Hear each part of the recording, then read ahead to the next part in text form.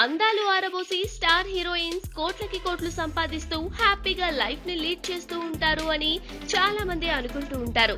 అయితే వారికి కూడా చాలా కష్టాలుంటాయి. హీరోయిన్ చిత్రాంగద సింగ్ ఇప్పుడు అలాంటి కష్టాన్ని ఫేస్ చేస్తుంది.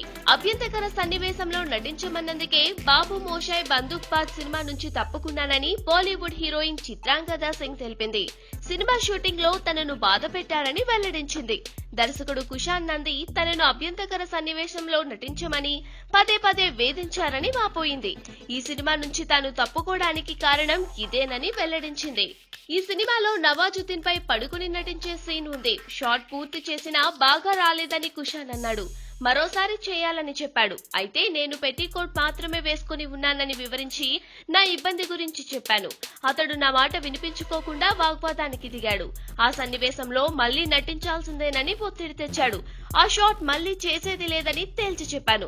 అయితే ఇంతలో నిర్మాత కిరణ్ శ్యామ్ జోక్యం చేసుకుంది. హీరోతో లిప్ లాక్ చేయాలని ఆమె నాపై ఒత్తిడి తెచ్చింది.